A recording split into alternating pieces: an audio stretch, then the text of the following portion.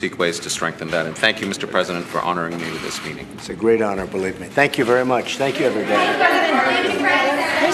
Mr. President, do you want Rex Tillerson on the job, Mr. President?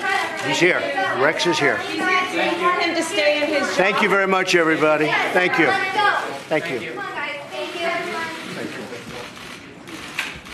So there you have the president with the Crown Prince of Bahrain, Salam bin Hamad Al Khalifa. Now, right at the very end, a reporter asked whether or not Rex Tillerson should stay on the job. The president's response was, well, he's here. He's right here. This is important because we're getting some news out really just a little bit earlier today that the Trump administration plans on ousting Secretary of State Rex Tillerson, and the plan is to replace him with the current CIA director, Mike Pompeo.